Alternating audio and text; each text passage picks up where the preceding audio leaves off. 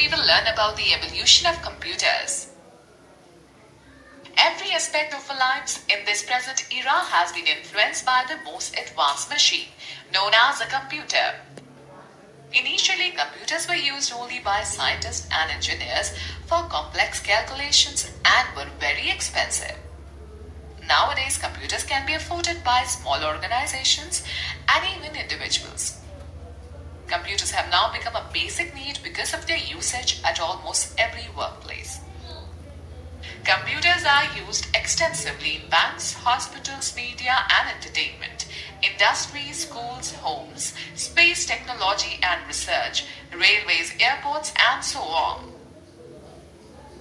The term computer is derived from the word compute, which means to calculate, but a computer is not limited to perform only calculations. A computer is a versatile device that can handle different applications at the same time.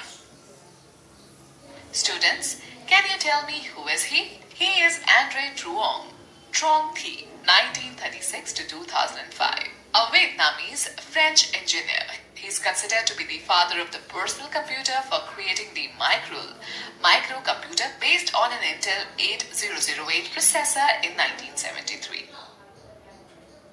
Do you know how computer came into existence? The present-day computer is entirely different from the earlier devices that were invented for doing calculations.